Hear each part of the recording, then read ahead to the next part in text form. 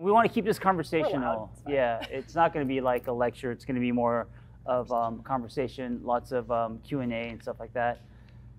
So I guess we'll start with how we met. Some of you know the story, some of you don't, but... Yeah, there's, I'm not going to say any names, but Jason Berg, he's a member at this gym. He came in one day, I was working out, and he says, hey, John, do you like white girls? And I was like, dude, it's 2018. I like, you know, I don't just like white girls. What are you talking about? And he says, I have a therapist I want to set you up with. And I said, listen, I don't just date therapists. Anyway, they were old friends, and I'll let you tell them the short version. The short version of how we met, because it's kind of funny. So I always say I manifested John when people ask me, only because my best friend Danae, who's standing in the back actually, Danae had been a follower of John's for a long time, and you know, had sent me stuff, and I don't remember what it was, but for some reason, something he had posted, I was like, oh. And I remember in that moment being like, huh, and I wish I remember what it was, but I kind of just started doing my Instagram stalking, as you do. And I sent her the post, and I was like, I find this guy to be incredibly attractive. He seems to be single. He lives in LA, and we have a mutual friend. I'm going to date this guy. And she was like, okay. Like, I don't know, at the time, he had like 50,000 followers. She's like, okay. And I was like, no, I'm serious. I'm going to date him. Like, I just had this weird knowing. I was like, I'm going to date this guy. And so I had already had something on the books to hang out with our mutual friend. And so we're hiking, and we're chatting, and my whole intention was to be like, hey, you know, hook it up. Never said a word, and all of a sudden his friend out of nowhere goes, I have this guy that I feel like you'd really get along with. And I was like, oh? And he's like, yeah, you know, he's on Instagram as your therapist. And I was like, oh, I don't think I know him. And, and totally played it cool. And lo and behold, he played Cupid, and John texted me and actually set up like dinner plans. Like, hi, nice to meet you, let's go to dinner. He made reservations, and coming from New York, I don't know if it's the same in LA, because I didn't date very much in LA, but in New York, it's like coffee, drinks, like, you know, let's do this as quickly as possible so I can like see if this is worth my time, you know? And he actually set up a legit dinner, and I was very impressed, and so here we are. I was trying to check out her ass, and she was wearing something around her butt. I was wearing a long sweater. And I couldn't see her butt, and I kept going like, oh shit, her sister's here. But the conversation was good, and I was just coming off the heels of being single on purpose, and I've been in relationships for most of my life, and so I had a lot of reservations. I didn't want to jump into anything because I thought the next thing's going to be the big one, right? So I was very in and out and ambivalent. I wasn't done. I felt like I wasn't done being single, and I wanted to do all the things that you know, I missed out on my 20s. I wanted to wake up with someone that I didn't like. I wanted to do drugs and have crazy sex and do all these things, and I didn't get far. And so that was a lot of our beginning, where I was confusing to her, and I love you, get away, and all that. And so that's just it. That's how it started. And yeah, it wasn't picture perfect. Yeah, it was rocky. It was rocky, and there was a lot of back and forth. And so I think that's a really good segue maybe into the conversation around the one. Yes. I feel like that was part of your ambivalence, right? Yeah, you know, we grow up with this idea of the one, partly because of Disney movies and programming, and it puts a lot of pressure on ourselves to find like the perfect person.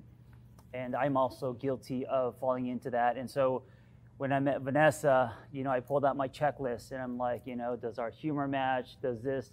And I put her under a microscope. And because we were different and some things didn't line up, I didn't think she was, quote unquote, the one. And 4 years later, I have changed my definition of the one. I don't believe in the one anymore. I think it's damaging. I think the one is the one that's in front of you. You know, and that's it. And if that doesn't work out, then the one is the one that's in front of you next, you know, and it keeps you present and focused, and not, it makes you kind of put the checklist away, you know. Yeah, you have this quote that you wrote this part in the book, and I'm probably going to butcher it exactly, but it's basically like the one is, it's who you choose to love in the moment, right? It's who you choose to love every day. And once you stop choosing to love somebody, then they're no longer the one, right? I think to your point, we have this idea, and look, this isn't to take away, we all want the fairy tale and the butterflies, and we'll talk about chemistry a little bit too, because we have a little bit of a theory on that too. But I can speak for myself when I can say I had that one. I had that, like, oh my God, literally the world shifted underneath my feet, you know, and it was like it was physically painful for me to not be in the same room with this person. Like, it was that kind of love. And you know, that it wasn't a long-lasting love. It was a flash in the pan, and it was intense, and it was long. I mean, we had a long relationship, but it wasn't a daily choice, and it wasn't a committed choice that we both made every day, where we showed up over and over and over again. And so I think that's really changed our definition. Yeah, you know what's interesting is just hearing her say that there was a guy before me that she couldn't, you know, breathe without, makes me feel. It makes me feel that what she had with that person is more and better than what she had with me, which is residue of this belief of the one. And so as she's saying that, I'm feeling, oh, is she even attracted to me? Maybe she should be with that guy, you know, that kind of stuff. And it's coming from this damaging thing of the one, right? Yeah, and I think it damages our relationships for sure. So the lightning in the bottle. What do you guys think of this idea of attraction? We wanted to reframe what attraction looks like. A lot of people believe that you lock eyes across the room, and you know when you know, you hear that a lot. And I don't want to take away from anyone's truth, but I have learned that this is just my opinion, that the lightning may actually be dysfunction. And so what you're attracted to, the animalistic attraction. I worked in addiction for many years, and there's this. It's like the Tommy Lee, Pamela Anderson thing that they have. That is, you take someone who is a addict or a predator. I don't mean predator like Dateline, but there's addiction. There's addiction in your blood. Like my dad was an alcoholic, right? So I have that, and a lot of people mistake that for the bad boy. Impulsive, reckless, unpredictable, which equals exciting. And then you take someone who may fall under the category of prey, which is someone was taken from her, maybe her voice, maybe her virginity, or something was taken from her at an early age. Maybe she's the caretaker. Maybe she's a caretaker. Maybe she grew up too fast. Maybe she wants to take care of somebody, fix somebody, save somebody. Yeah, or maybe dad had an iron fist, or whatever it is. And you put those two people in the room as adults, and they just find each other. And I think that.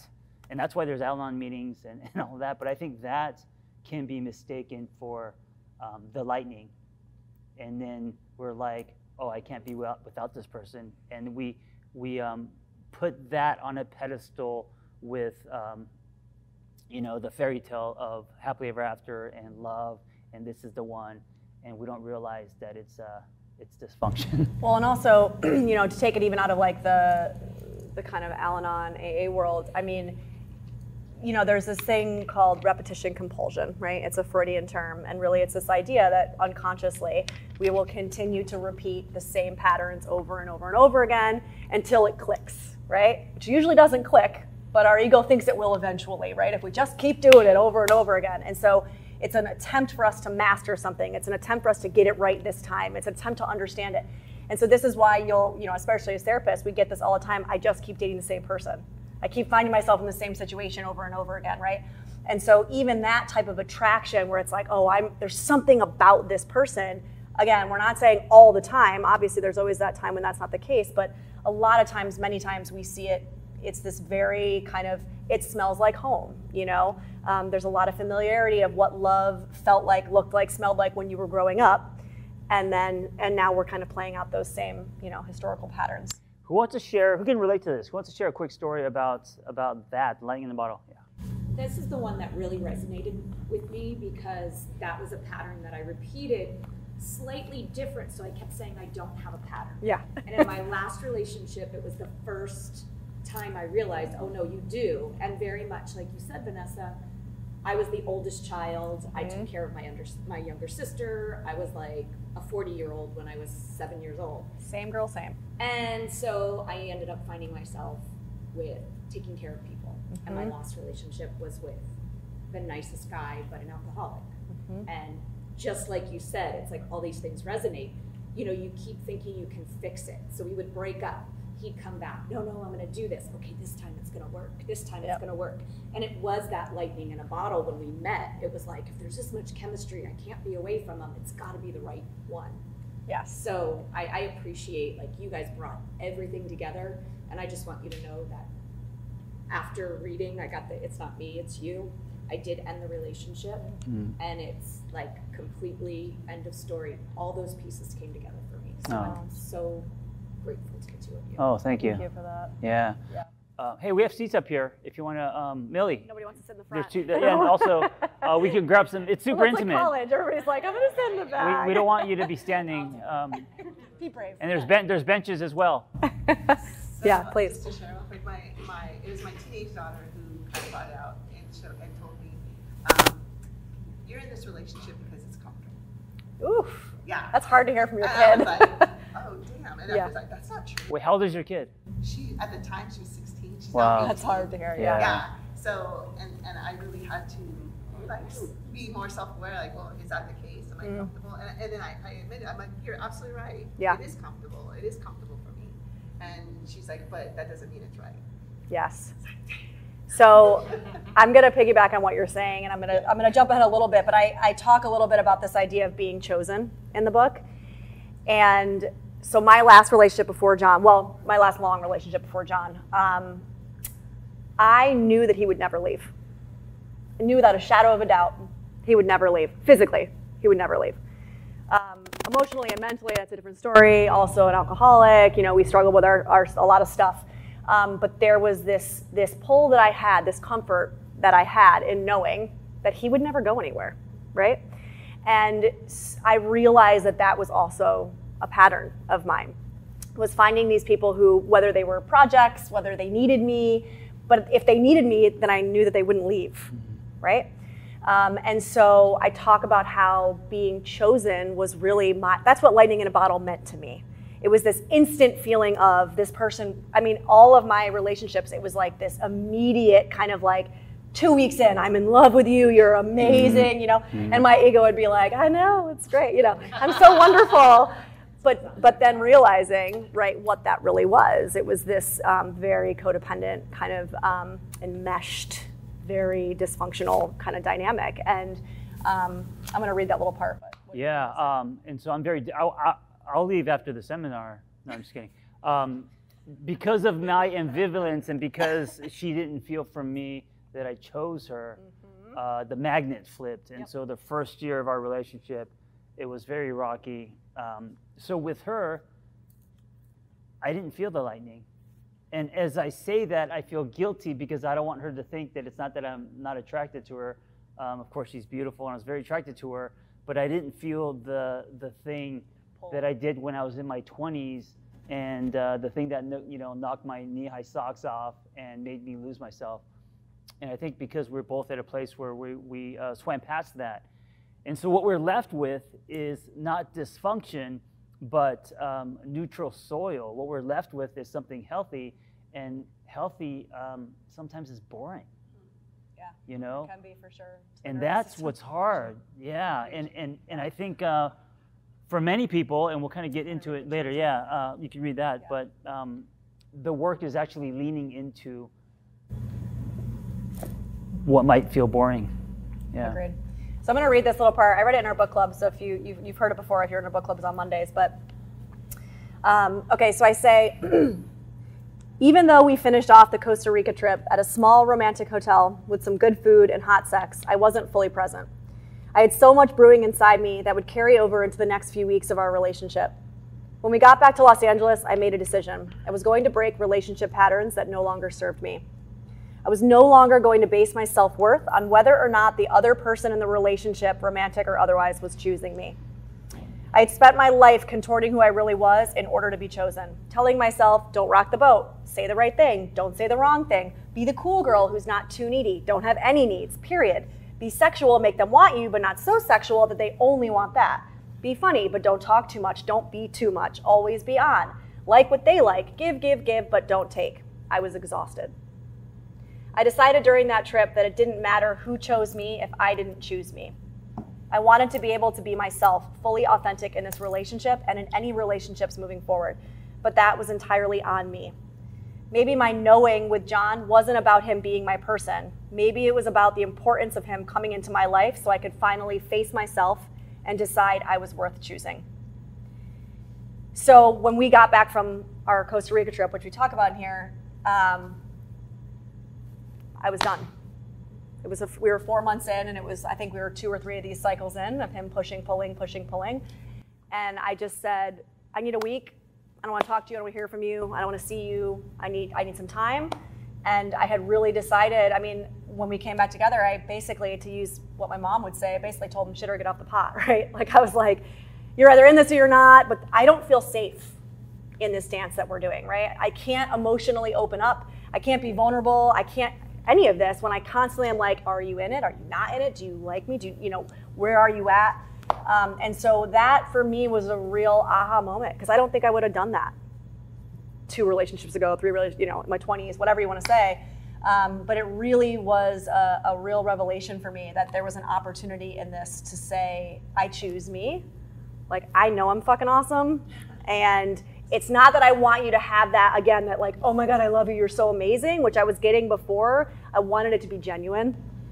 And so I needed to choose me to get that. It's kind of what I realized.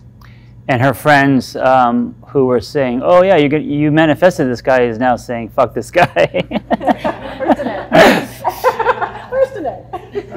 Let him go. He's a hypocrite. He's trash. And he's a little short. No. So I was going to say something. Wait, what lost it? Yeah, I lost it because I was trying to be funny.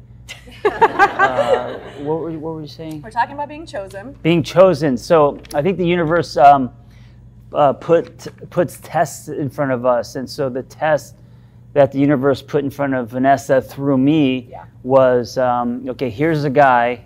He's not going to choose you. You're used to being chosen. Chosen. He's not going to choose you. So you could either choose yourself or not. Yeah. And so she chose herself, and I think that was a huge chapter. It was a kind of an act break in your story, no? Yeah, it was. It was. And I do believe there was something in that woke you up. Like me choosing me not chasing you, and me basically just saying, I'm good either way. Like, you make this choice. I think. It basically said, okay, she's not going to be there forever, so you got to decide, are you all in or not? And that was an interesting dynamic that we had too, because we're talking about my history of needing to be needed and being the caretaker.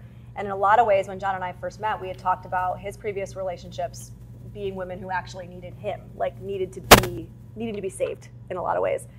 And so there was a rub on that too, because I remember very early in the relationship me saying to you, like, I don't need you to save me. Like, I've done a lot of work and I'm in a really good place, and I don't need that role from you. So I do think there was a little bit of, who are we in this relationship? I think it was going on for both of us.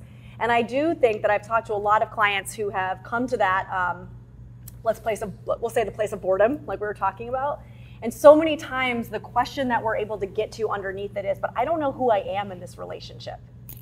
Like, it feels different, which doesn't feel comfortable to me, right? It doesn't feel activating. It doesn't feel exciting. But a lot of times there's this like, I don't know what my role is, because I know who I am. I know what my role is. If I'm the caretaker, I know that. But when you meet that person that challenges that role, a lot of times your ego is going to be like, oh, this clearly isn't it. This isn't the right one, right? And so I would say, if you ever come to that place, or if you are in that place, whether you're in a relationship or not, where you're like, I don't know who I am in this relationship, what's my role, question where that's coming from. Yeah, and what's interesting is if the relationship forces you to not wear hats and you don't have a role, then it also forces you to show yourself. And that could be scary, right? So if you took on a role in other relationships, like you were the caretaker, or you were the person that your partner put on a pedestal, whatever the role is, if that's now gone, who are you? And that is going to force you to really show yourself. And so, again, that's work, you know, and that's hard, and that's why I think healthy relationships are really hard to build. Agreed. All right. Can anyone relate? Can anyone relate to what we're talking about. I also want to put a little thing out there to get some thinking going too. So I want to ask some questions around this. Well, real quick, what does it look like for you to choose yourself? I think. Well, that's Okay. That's the question. No, okay, sorry. You've memorized it. Where in your life, or where in your life have you, are you acting, performing, or phoning it in order to be chosen? What does that look like in your behavior? Are you open and honest with yourself and others, regardless of the possibility that they may not like it or they could walk away? And then we go deeper into like, what does that feel like in your body? You know, a little bit more like actual practices. But I think those are some really good questions to ask yourself, right? Like, where in your life? Because I would say everybody has had an experience of doing something that didn't feel authentic, or saying something or not saying something, right, in order to be quote unquote chosen. And what does that look like, you know, for you? Let me ask you, what does being chosen look like for you? Because it doesn't stop once you start loving someone, right? So what does that look like for you today with me? I still struggle with not speaking up, communicating needs, not rocking the boat. Right. I still struggle with that talk track of like, it's not worth it. That's a big one for me. It's not worth it. It's not a big deal. So I would say that is one of them that still looks like I'm not going to speak up, because if I don't speak up, you're still going to choose me, right? But if I speak up and we fight about this, or we, you know, who knows where that could go. So there's still a little bit of that manipulation, that control of relationship that I'm doing by not being honest, by not being authentic and showing up. Yeah. I think for me, when I think about being chosen, I don't know if this is healthy or not, but I translate it into feeling desired, and it starts to bleed into sex and bedroom stuff. And so just being aware that that's my pattern, I think, is what's important. Like if there's not enough, you mean? Yeah, or like if I'm used to relationships where they thought I hung the moon, or, you know, my love language, because I'm a writer, words, love notes, come home, you know, and they jump on me like that. So Vanessa's not that, right? And so which He's like, she well, no, okay, yeah, she does. Not letting that be my definition of being chosen, because when I come home, she's definitely not going to run and jump on me, right? And this maybe leads to beauty in the contrast. Yeah. You Well, know? you're chosen. Anybody have any thoughts on this idea of being chosen?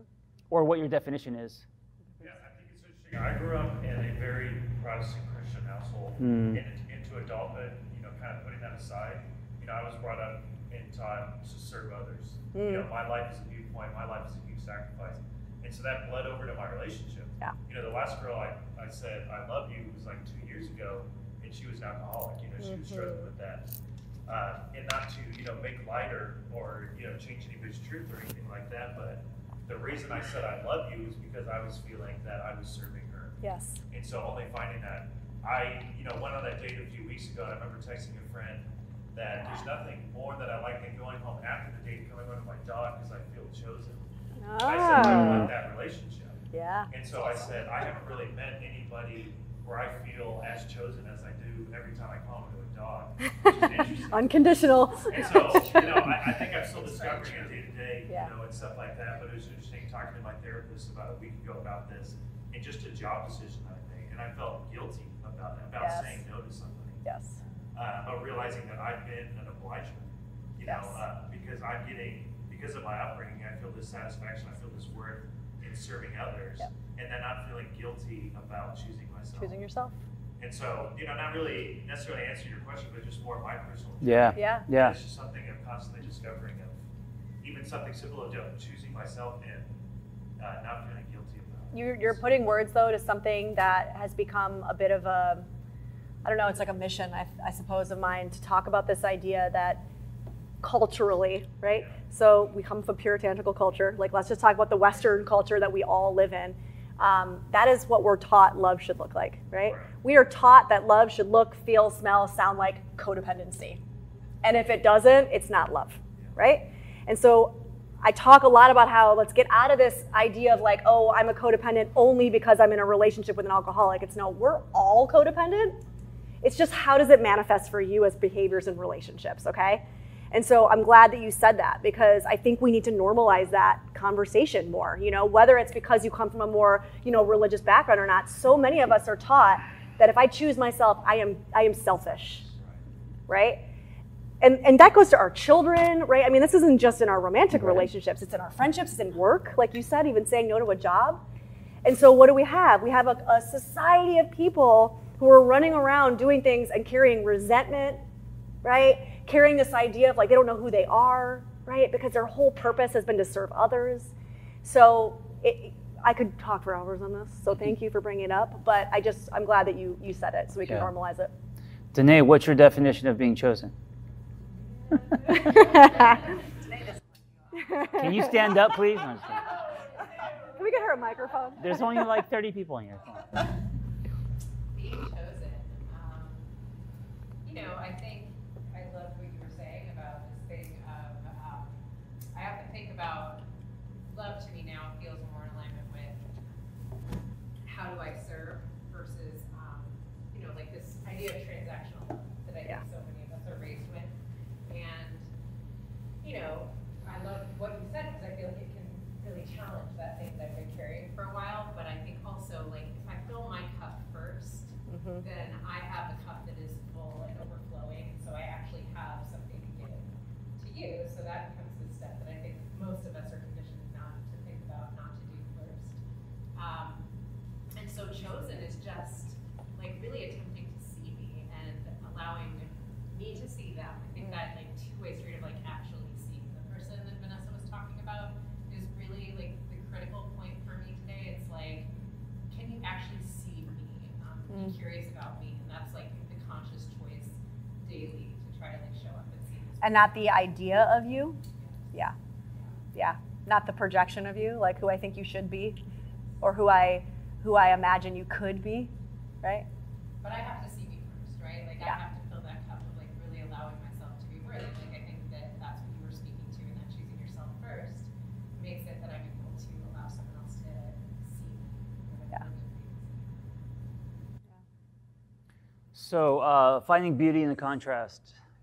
So Vanessa and I were very different, and the more differences I saw, the more I started to drift, right? And then since she's an avoidant, I'm an anxious with our attachment styles. Which we'll talk about more. Yeah, me drifting caused her to run the other way, right?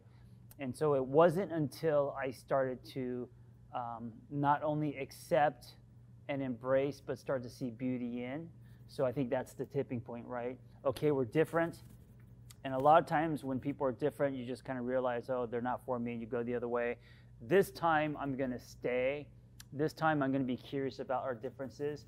And then this time I'm going to see if I can find beauty in our differences instead of them being, hash marks of why we shouldn't be together. And it wasn't until I had that conversation with myself and then with Vanessa that I started to appreciate her differences. And that's, I think, when things started to get better or good.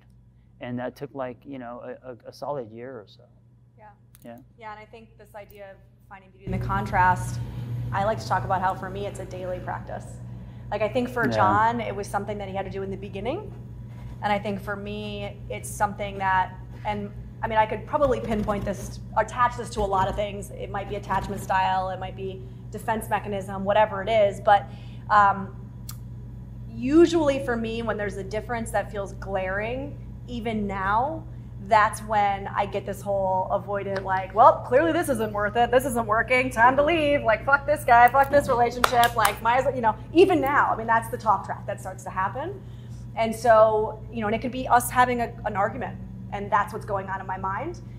Even though I'm fully committed and I'm in this relationship, but that's that voice in your head that's there to protect you, right? And so for me, the seeing beauty in the differences, what that looks like is reminding myself that whether I want to believe it or not, I chose him for a reason. There was an unconscious, most likely unconscious reason that I chose him, and there was a lot of work to be done and a lot of growth to be had. And so when I get irritated, that he's the kind of guy that, well, he always says, like, I build a bus while driving it, right? Which, like, literally makes me sweat just thinking about.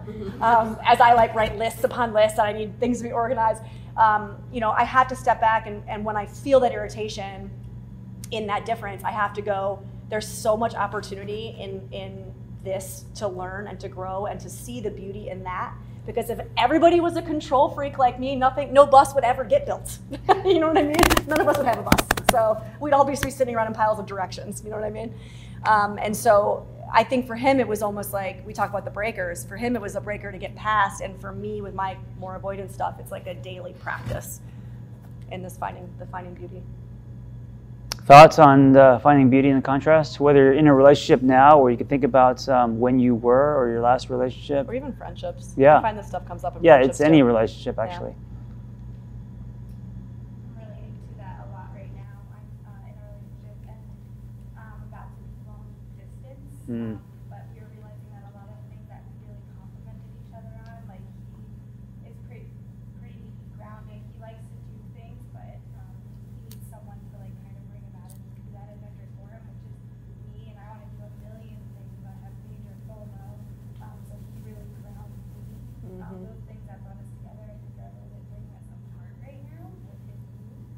So we have been talking about our differences a lot lately, but we still come back to like a same, like similar ground. But right now it's just like a lot of those, like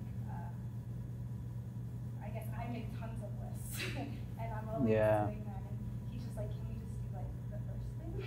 And so yeah, that's kind of where I feel like I'm really kind of trying to remain more present. Yeah. Whereas I'm trying to get him to look more focused. So we can still keep leading each other. Yeah, and it's that, again, it's that daily practice, right? It's the noticing the activation. You know, for me, it's the noticing of the irritation or the annoyance or the feeling of like, well, my way's better. Like, why can't they just do it this way? You know, because clearly I know better. And leaning into that and questioning that, like, is that really true, right? Or is that me kind of trying to close myself off from this person? Or what is that, you know? I'm trying to find like the reasons why it's not going to work. You got it. Yeah. Because this is the reason, so I might as well cut and bail, right? There's a chair here if you want to sit. We've been waiting for you. So. We kept it up. Now we can start. You know what motivated me was I try to bring things back to self as much as I can, and I thought to myself, because if I try to find beauty in the contrast, it almost feels like a gift, like I'm doing it for her, giving her points.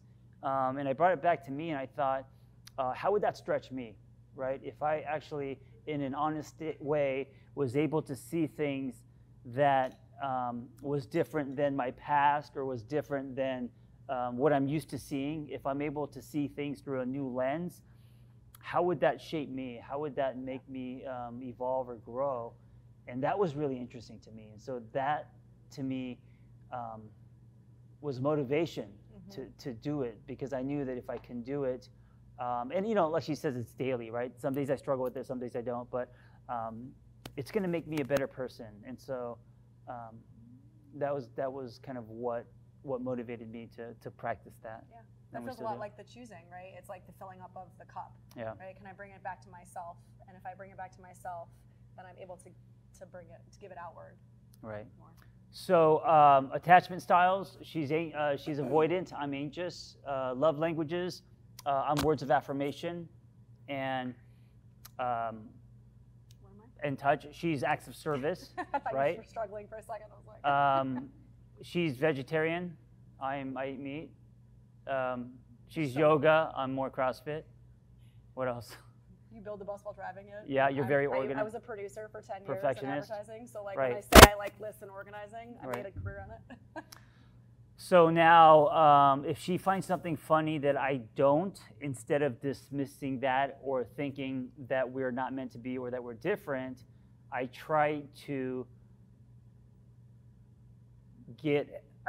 be happy that she finds something funny and find the amusement in her finding something funny, instead of me trying to trace that or compare to what I find funny. Does that make sense? Like feeling like I need to also find this funny, rather than that, it's like appreciate. Just be happy for that her. I'm happy. Yeah. I And like so that. that's been really, really helpful. I like that. speaking of attachment styles, can we share this one story just because I think it's so good with the earring? The earring story. Yeah, It's and like then after today's that, favorite maybe we'll go favorite to a story. song. So I've told this story a couple times, and when we were writing the book, there were a few people that were like, "You need to put this in the book because it's a really good story." So, Wait, let's first say what love languages are for people that is that don't what we're know. doing? Yeah. Love languages? So a lot of you know this, right? Love language is kind of like pop psychology at this point. Gary Chapman wrote this book forever ago. You know, he was a Christian counselor, marriage counselor, and he just found, obviously, like we usually do, patterns of people coming in and talking about the same issues over and over again. So love languages is not something that's actually like, backed by research. It's really just his own, but the thing is, exploded for a reason, because obviously we can relate to it. Yeah, it's how you give and receive love. Right. Right. And the way that I like to look at it too is also, I like to talk about it with my clients as like it's the cliff notes of needs, of expressing needs. Because again, so many of us are not taught how to express our needs because we're raised in this very codependent society, right? And so for me, especially when I first read love languages and I started understanding what they were, I was so struck by how quote unquote simple it was to just say like, I need this from you in order to feel loved. And it was like a very aha moment, right? So while they're very simple, I still to this day tell clients, like if they haven't, there's a quiz online. The book is like super easy to read, like get familiar with it. Because even if you think the idea of love languages is cheesy, it is like the cliff notes for needs, right? And then it can go deeper from there, but it's almost like a jumping off point. So for those of you who don't know, I'll just do a super quick thing real quick. Let me tell you, so 116, we like simplified them in the book. So words of affirmation, right? So that's specific words of encouragement, empathy, love, and acknowledgement. Quality time, we know what that means. Present and connected time spent together, right? That's important. Physical touch, obviously hugs, small of the back, sitting on lap, any kind of intimate touch. Acts of service, doing something for the other, whether or not they've asked for it. And it could be a gesture or it could be something that you notice as part of their daily routine, right? Like taking over making dinner one night, for example. And then receiving gifts, right? So gift giving, small, large, whatever. But it makes that person believe that they are cherished and known. Now, the interesting thing about these is that you can have a primary and a secondary. A lot of us do have two that kind of rival each other. And the way that you give is not always the same as the way that you receive, right? And so that's why I think it's really important to really roll around in this and understand it, because I think it could be a very helpful jumping off point for needs conversations.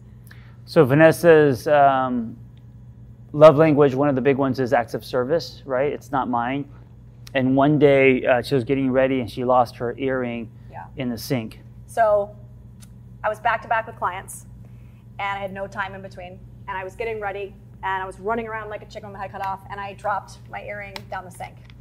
And I remember in that moment, being the swearer that I am, basically stopping up and down, being like, and him coming up and he's like, oh my God, is everything okay? And me being like, it's fine, I fucking have it. I'm freaking out, right? Pissed off 5 minutes ago. So I just put a towel over the sink and I said, just leave it. When I've got time, I'll take the sink apart because it was like, down in there. I'll figure it out. And so I rushed off and I got in my sessions. So at some point between, I don't know, I think I had 3 sessions back to back, I came back down to the bathroom and the earring was sitting on the counter. And not only had John gotten the earring out, but in order to do that, he actually had to go to the hardware store, get the specific kind of wrench that was required to take the S-curve. Not only did he do that, he actually cleaned it all up and put it all back together. And then it was sitting there. And it was I was floored. It was the dumbest thing, and yet it was like, I felt so loved in that moment. Because there had been so much planning that had gone into it. I didn't have to tell him what to do. I didn't have to say, this is the kind of wrench you need. I didn't have to do any of this. And then he cleaned it up too. I know. And for people who are not acts of service, this is like the silliest story. But if you were an acts of service person, this is like the most like, he always says, I could write your name in the sky, and the first thing you would say is, how much did that cost? And yet you get my earring out of the sink in the way that he did, and I was like, oh my God, like let's have sex right now. You know what I mean? Which by the way, she didn't say. I didn't get anything. I wasn't doing it for points. I was doing it because I just thought, okay, it's like doing the dishes. She lost her earring. Let me see what I could do. And then, you know, I kind of challenged myself because I'm really bad with tools. I don't know how to build anything like that. And so for the first time in my life, like I just put on my little Mr. Miyagi hat and went and started playing with the plumbing. And I happened to find it. It was no big deal. I didn't think it meant anything, and just put it on the thing and went about my day. The thing is, she didn't tell me what it meant to her. So I heard this later from like. I'm not a words of affirmation person. But see, but this is the thing. So this is where the rub comes into play, right? Here I am floating on cloud 9 because he had done this acts of service thing. He has no idea that he just did this thing. So I got no credit. And I don't tell him. Zero credit that I did this. I don't even know that she liked it. It was just like, oh, I told cool. all of my friends that he did this thing for Right. me, but I never actually told him until a while later. And that was really, it was a moment for us where we realized, oh, this is how love languages can actually really be a rub for people, right? Because he had no idea, right? And it's so hard for me. It's such a vulnerable thing for me to look somebody in the face and say, I appreciate you. That made me feel so amazing. Thank you. Like, I have a really hard time with words. So that comes really easy for me. And Like, that I comes do really it easy for too him. much. I could look her in the eye and say, you know, you're sexy, you're amazing, Yeah. and, you know, whatever. I feel like whatever, a kid that lost something and found it, and what are you on and on. But that's not how she's wired, you know. Yeah. And so what I needed was her to tell me that mattered, and that is how she receives love. And then I could say, oh, that's how she is. Now I'll make an effort to do more of that. But because she didn't say that, I probably wouldn't do it again. Yeah. It was a missed opportunity. Sure. Yeah. Sure. But we share that story because it's just a great example how something in the mundane, the day-to-day, like a lost earring and someone finding it, it matters. It's a big deal when it comes to love and relationships. And I have to say this, and I say this to all of my clients. I'm very candid about how hard words of affirmation are for me. And I'm also very aware that it is how he feels loved. I'm not kidding. I can show you my phone. I actually have a reminder set in my phone every 5 days that goes off that just says John words. I didn't Now know that might That's sound amazing. not romantic. Fine. It can sound however it wants to sound, but it is not something that comes naturally to me. And it is important that he hear it.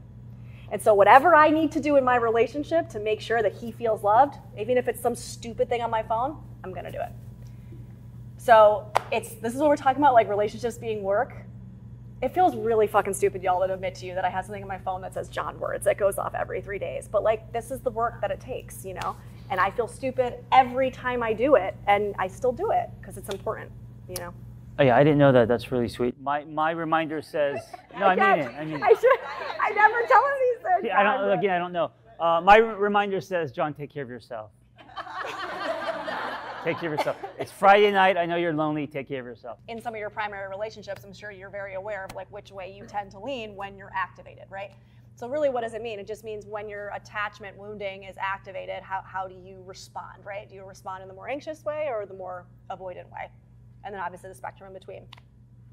That's like my 20-second version of like years and years of research, right? To tell you what attachment styles are.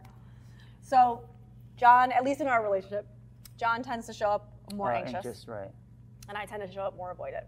And again, like we were talking about with the differences and beauty and the contrast, there's a reason why that term opposites attract exists, right?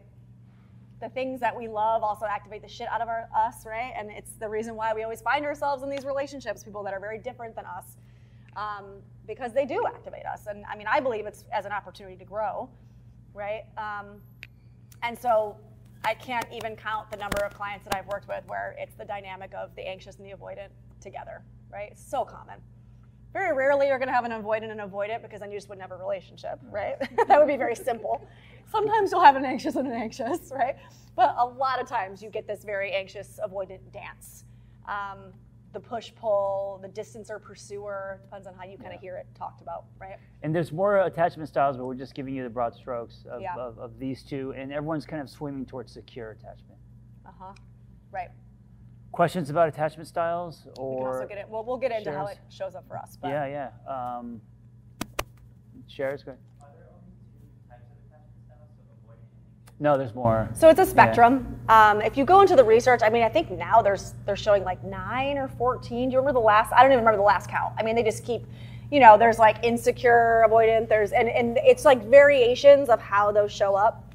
I'm not an attachment like guru by any means, but there's a lot of research out there. That one book that everybody loves, Attached, it's like the kind of 101. It is just that, it's a 101. It's a really helpful understanding, but it is very binary, avoidant, anxious. There's other research out there that goes into it more in depth. It's fascinating, right? Here's the thing about attachment, and Danae and I talk about this a lot, but Gabor Mate talks about how, as babies, right? First of all, we all know that we need to attach to survive, okay? So it's not to blame the parent necessarily for the way that we develop our attachment style, but we as beings are put here, we know very early on, I have to attach to my caregiver in order to survive, right? Gabor Mate talks about how every person, we're torn between attachment and autonomy, right? Or authenticity. But the thing is that because attachment is primal to survival, we're gonna choose attachment every time. So if it comes down to my attachment wound being activated, I might be left. I might be abandoned. I might be rejected. If that feeling is going on, obviously under the surface for most of us, right? I'm gonna choose attachment over authenticity because that means survival, right? Now it doesn't at this age anymore, but it does really at a primal level mean survival. And so I always talk about that just to really normalize, like there's nothing wrong with you because you respond in these ways. I mean, we're talking very primal responses to being triggered to feel like you're gonna be abandoned, right? But obviously they can show up in very unhealthy ways and dynamics, right? Especially when we get into relationships with people who have that opposite way of responding. I shared a little bit about how in my head, I start to do this thing where I get that very like, fuck him, fuck this isn't gonna work, I'm over this, right? That is usually my avoidant coming up, right? Anytime there's conflict, that's the voice that turns on for me. Always has been, way before John. This predates John, right? But I'm in a very different situation now. I'm aware of it. I know that that voice is there. I know that voice is not really my voice, but it's one voice that I have that's there to protect me. I have created and crafted a toolkit very specifically to me and what my needs are in those moments of activation to help me kind of balance myself out. I talk to clients about how it's really important that we all figure out what those very specific tools are for each of us. So I share this because I have found it to be helpful. So my tools tend to be, John and I are in conflict. John comes to me with something that he wants to talk about. My immediate response is, I am bad, versus like, oh, we gotta talk about this thing. Hey, you did this thing to hurt my feelings. I go to a place of, I am bad, I am bad, I am bad. I wanna bail out of that feeling of shame, cut and run, fuck this, obviously this isn't the right person, right? It's a very typical cycle. So what do? I tend to get into that voice. I tend to almost like dissociate. Like I'm not here anymore. I'm like out of my body. I'm up here. So I have learned that I need to stay in my body. So what do? I will find myself like pinching my legs, digging my fingers into whatever I'm sitting on so that I am fully aware that I'm in my body. And then I will actually repeat a mantra, which I've stolen from John, actually, which is try to understand before being understood. Try to understand before being understood. And I'm literally repeating this mantra as I'm looking at him and having a conversation with him. This is not gonna work for everybody, but if you're somebody like me who's more avoidant and you tend to leave your body, those kind of tools can be really helpful. And I give this kind of inner looking into myself to say, figure out what those are for you, and then practice them. If one doesn't work, fine, toss it out, try a new one, right? Until you know what those tools are for you so that when your attachment style is activated, you can attempt to bring yourself down to a base level so that your rational mind comes back online and you're not just functioning from that like reptilian brain that's like cut and run, or anxious. It's interesting when so if I sit her down and say, hey, we need to have a conversation, she like morphs into this 16-year-old girl that thinks that she's in trouble. Even in body language. In the energy and body language, it's really interesting. Mm-hmm. And I think we all do a version of that, and it all stems from our story. So me being an anxious type, if I'm not feeling desired, if I'm not, cuddled and given attention and all of these things, I then cut, or I think this isn't working, or I jump to conclusions when none of that is true. It's just the stuff that's going on in my head. So the work simply is to be aware of your attachment style, and then when that anxiety comes up, see if you can manage it and reparent it and work with it by yourself, you know, or even with a therapist, but not put it on your partner, and see if you can sit with it and grow through it, you know, and try to swim more toward secure. And yeah, I'll commend you though, because yes, it's 100% ours to manage, and the more you know about your partner, you know, or friends, I've seen attachment styles get activated in my friendships for sure. The more you understand about your partner and where they're coming from, you can also show up in a way that's obviously supportive, right? So for example, John, knowing that I tend to go to that avoidant space, in the beginning of our relationship, it became very clear that I do this thing, you come to me, you say you have feedback, and I go to this place of defense. Clearly, I'm a bad person. That's where I go to it. And he had this beautiful way in the beginning of doing this thing where it was like simultaneously saying, this is important, we need to talk about this, and not like actually doing this, but almost like energetically like over my back and being like, you're not a bad person, like this is just what we do in relationships. We have conversations, this is what it looks like, you know? And it was, I'd never had that before. Usually my way of being like this would then activate them, and then it would turn into this huge blow up cycle, right? I never had somebody who actually would say, hey, I'm here. I got, you know, let's do this together. And so, yes, it's ours to own, but also I think there are ways that you can be supportive if you don't take it personally, because it's not about you. It's not. It had nothing to do with him, right? You know what, and we'll get to kind of new love, and we'll wrap this up, but for me, I think giving your body the experience of something new and different, so it's not in your head, it's giving your body the experience of a new and different type of love that then eclipses the old. And I think if you do a lot of that, you're reconditioning your body. And I think if you don't do that, we're always going to subconsciously pull from the old, we're going to snap back, we're going to overthink, we're going to do all the patterns that destroy relationships, right? And so you can't by yourself give yourself that experience, you actually have to ask for it. And I think this is where relationships are really powerful, because I could sit in a room and I could just like visualize what something feels like. But if I ask for it and she gives me the experience that is new and different, and I sit with it and we talk about it, then the relationship becomes the container that is going to grow both of us, right? The relationship becomes greater than its parts. Yeah. I think the beauty about relationships is if you are building something healthy and sustainable with your partner, the relationship can carry and evolve and grow you guys. And I think that's, I think it's one of the wonders of just being human, you know? And it's sad to me that when relationships are toxic, that we lose that. And I will say, for those of you who aren't in romantic partnerships, this kind of stuff you can practice in any relationship. Yeah, with your mom, really right, friendships. You know, I'll say, yeah. I'm going to call her out, but I use this example because it was so profound, and John and I talked about this, but I had an experience not that long ago, maybe a month ago. Danae and I do a lot of work together too as friends and coworkers, and there was some stuff that I had been feeling that I wanted to talk to her about, and me being me, I was like, it's no big deal, until suddenly it was like consuming me and I couldn't not talk about it. That's what I do. And so I was talking to her about it, and then I was crying, and then I felt stupid that I was crying, right? I'm sure all of you know this cycle. And I will never forget Danae saying to me, you know, you're still gonna be my best friend even if you don't wanna do this thing, right? Like, even if we don't do this project together, like, you know that you're still my best friend, right?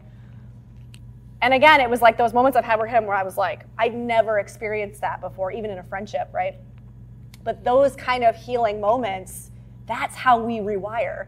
That's how these attachment styles, that's how this stuff starts to really work itself out, for lack of a better term, right? Like starting to find that middle ground and being like, oh, this is what that feels like. This is what secure feels like. This is what vulnerability and intimacy in a safe container feels like, right? And now that I feel it, now I know what to look for. Now I know what I need to do to get it and what I need to expect from my relationships to also get it, right? Maybe expect isn't the right word, but maybe ask for, right? And so I share that example also to say, for those of you who aren't partnered romantically, it doesn't matter. You can still be practicing this stuff even in your relationships, and you should be, actually, you know? How many people are single in here? Oh, awesome. Yeah, exactly. Well, most of you guys. Exactly. Um, This is not just work for couples. yeah, and I was thinking, as you think about who you want to invest in next, I would recommend not thinking and asking yourself how you want that space to make you feel. Yes. And a lot of times, because we have types and we put weight on, aesthetics and all that, if you know how you want the relationship and the person to make you feel, when you're around that feeling, using that as the radar, you're going to attract something more that's going to be in alignment with what you want, instead of thinking like, oh, blue eyes and, abs and, whatever, right? So how do I want that next thing to make me feel? How is it going to be different than the previous? What kind of love experience do I want for myself? What's the feeling? And then allow that to be the radar. Allow that to be your compass. And when you're at a party or you're engaging with someone or you're swiping or however you're meeting people, oh wait, this person or this space is giving me that feeling, then that's the green light. That's a good sign. To me, I trust that more than my eyes.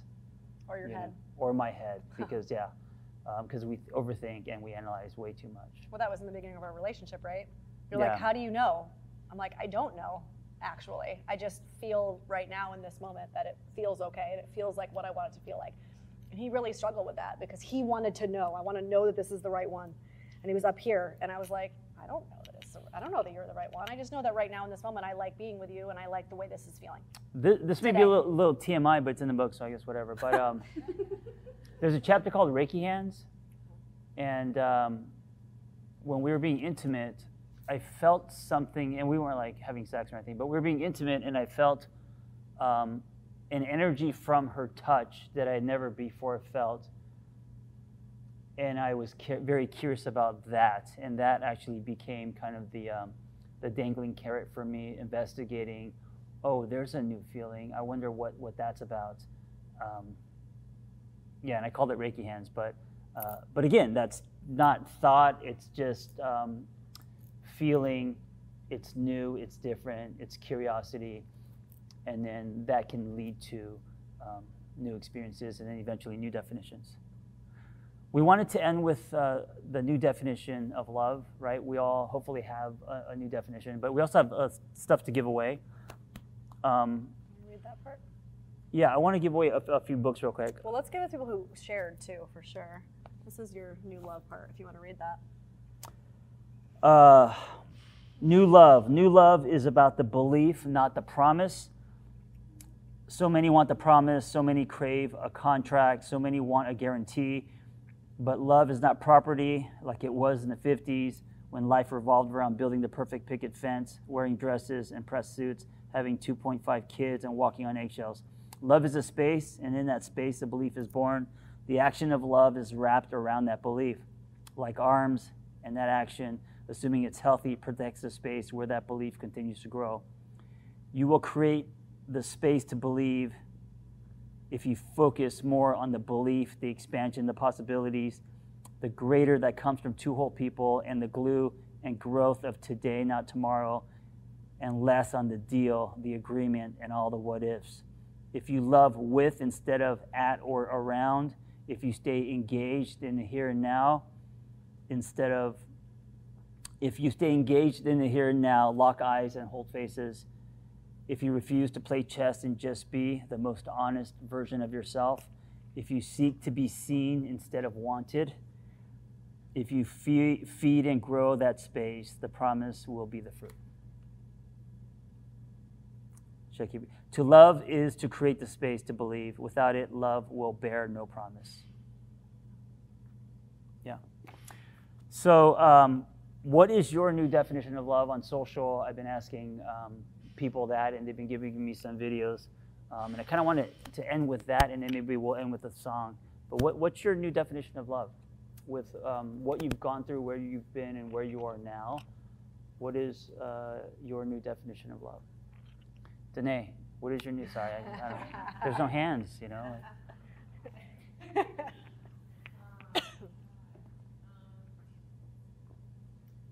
Freedom. Ooh, freedom. Yes. Okay. Oh, I love that. Millie, what's your new definition of love?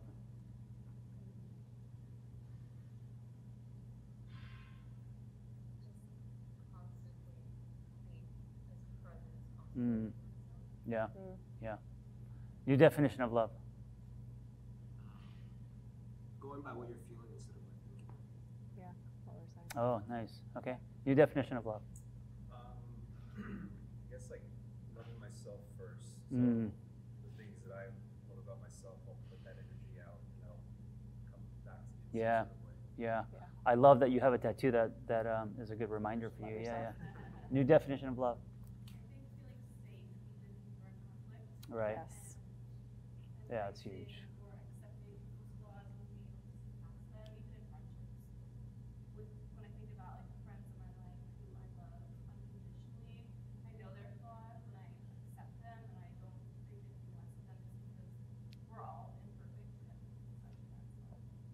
Thank you.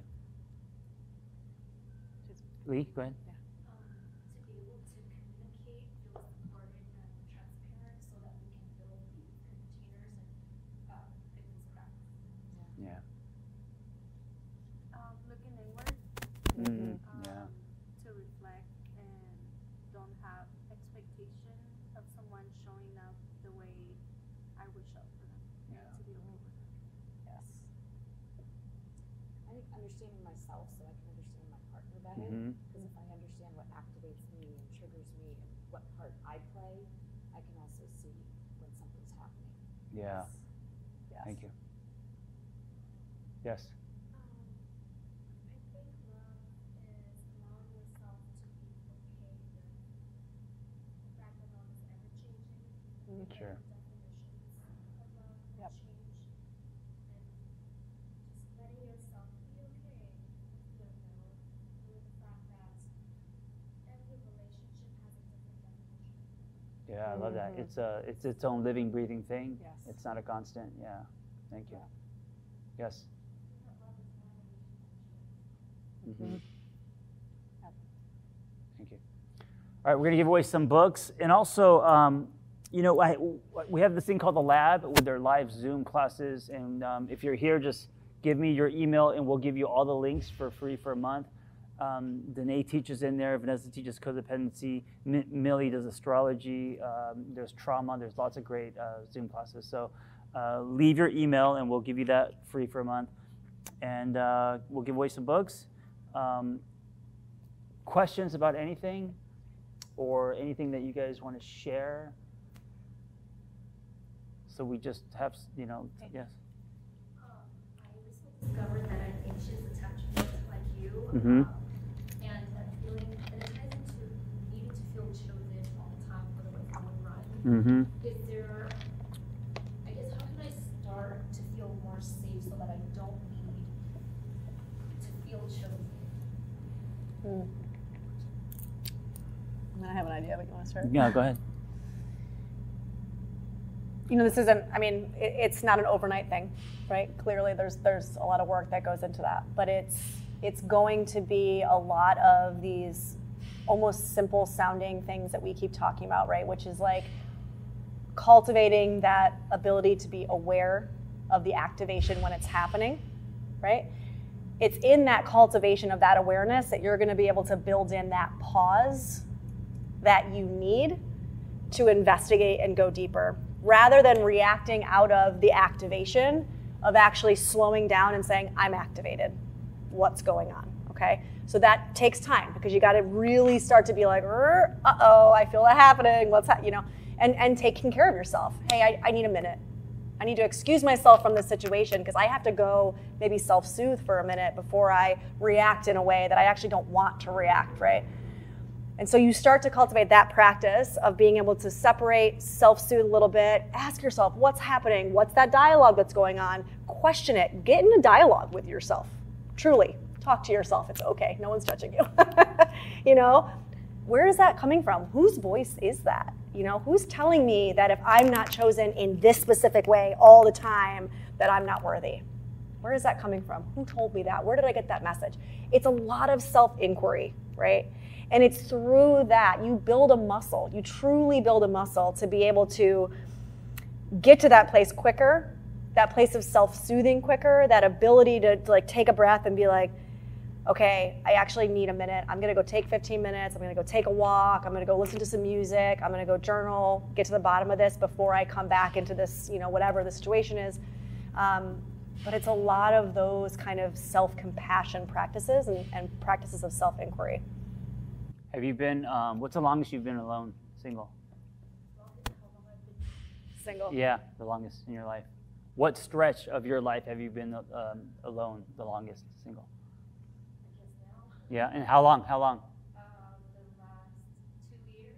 Yeah, so I went, after my divorce, I was single for about 4 years, and I needed to be with myself in those 4 years to choose myself, to get comfortable with myself.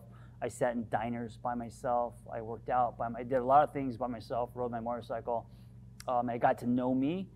So when I found someone else to invest in, what I was bringing to the table was not dependency, but my own ability to give myself what I need. Yeah. And you have to decide what is a real need that I really need from someone, Yeah. and what is something that I should be responsible for. Before, everything was on my partner. I needed this, I needed sex, I needed this, and if they didn't give it to me, then it was wrong. Today, there's a speed bump where I think about, okay, is that really something I need, or can I give that to me? And I think it takes a while for us to build a relationship with ourselves where we can give ourselves that, And what I hear in what you're saying is also through that experience and that time and those experiences that you gave yourself, it sounds like what you learned was, I am here no matter what. Regardless of anybody else, regardless of getting needs, not getting needs, being chosen, not, I am always here with myself, and I'm not going anywhere. Once you know that, that's when those attachment, regardless of which side kind of on the spectrum you fall, that's when that starts to be like, oh, okay, I see what this is. You don't get kind of sucked into it as much. When you really do, like John, it just sounded like you just so beautifully summed it up. It's like, oh no, I know that I'm here and I choose me no matter what. Let me give you an example. So when I was married to an actress, and she was on a movie set, and they had a rap party, and she was going into a party that was thrown by a dude in his hotel room, and there was a few people, and what I needed was reassurance that she was going to be faithful, right? Which she was. I was jealous and young, and so I flipped it and said, oh, a good wife wouldn't do that. You wouldn't put yourself in a situation where you're in someone's room, right? That's not whatever, right? That's all, that was my tactic, right?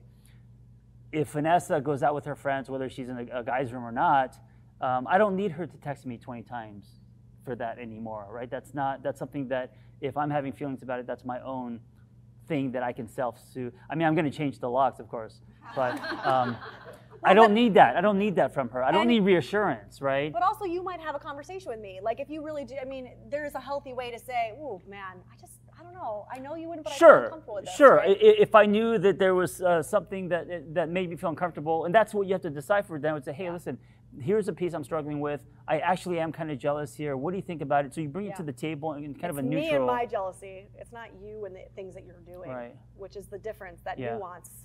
But I'm using that example because I remember after the fact, looking back, and I stripped that moment from her. So the rap party, the graduation, the celebration, I took that from her by saying, "You're being a bad wife. Get home." That was my need, and so I took that from her. Do you know what I'm saying?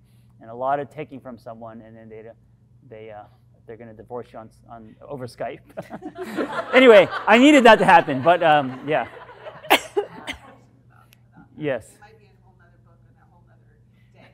But how do you, if you've been hurt or whatever it caused you to be like, good wife doesn't do that. Yeah. Obviously something happened to you that you didn't trust other people, including your wife, to not do that. Yeah. How do you get to a point when you have been hurt by somebody to trust again?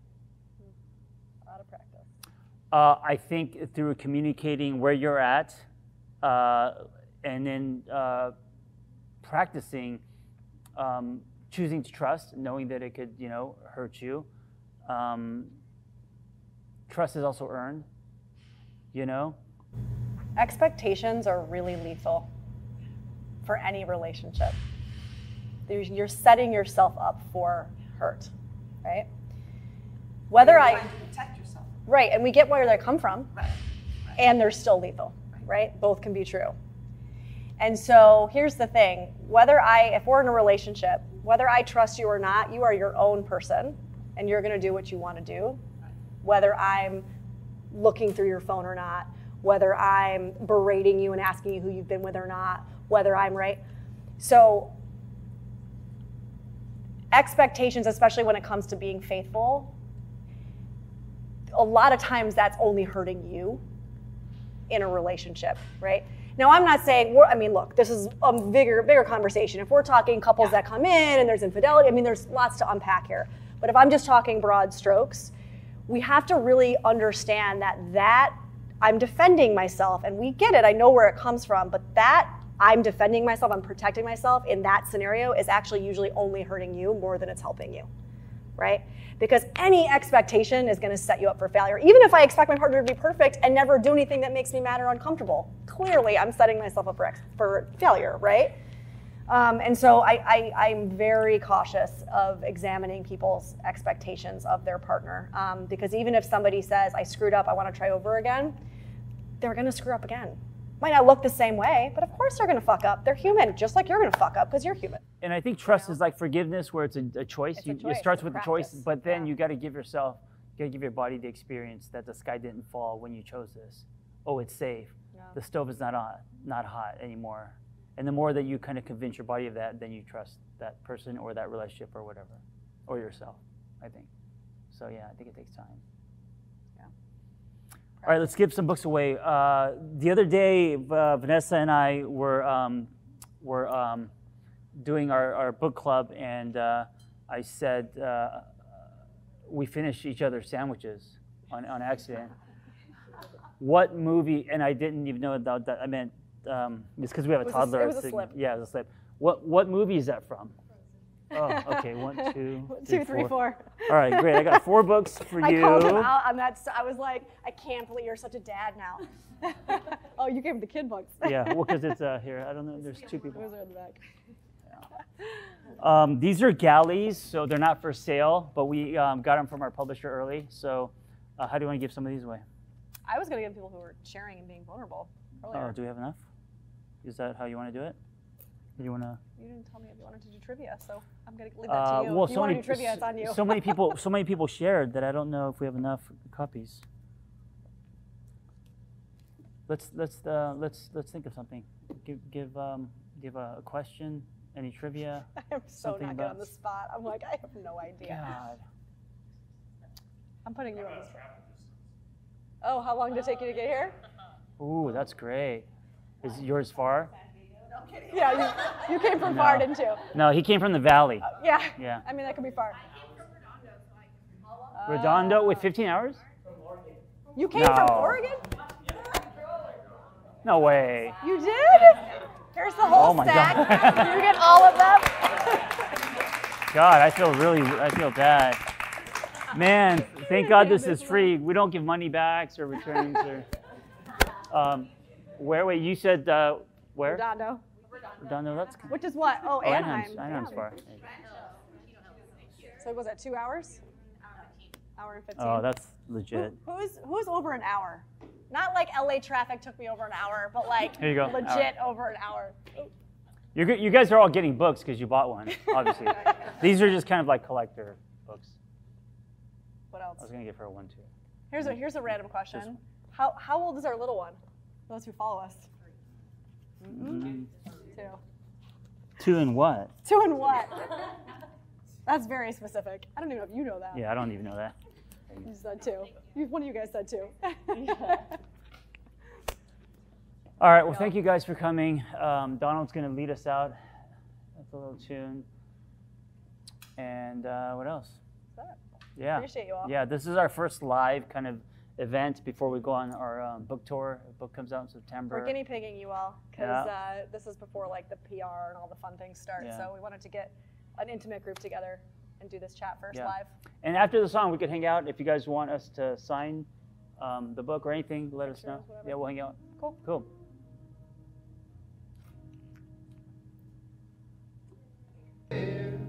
You are my love, you are my heart, and we will never, ever, ever be apart.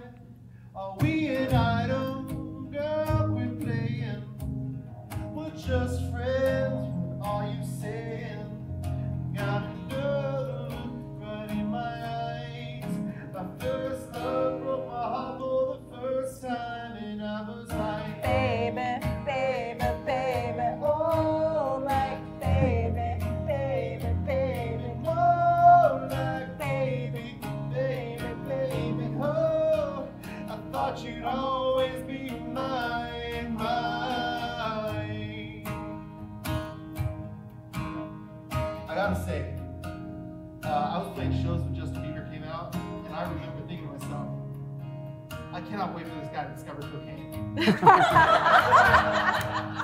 And it did not disappoint.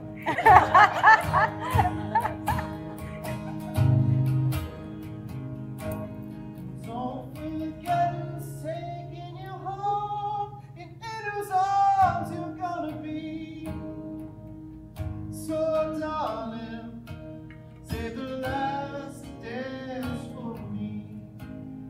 Whenever you're in trouble, won't you stand by me? Oh, stand by me.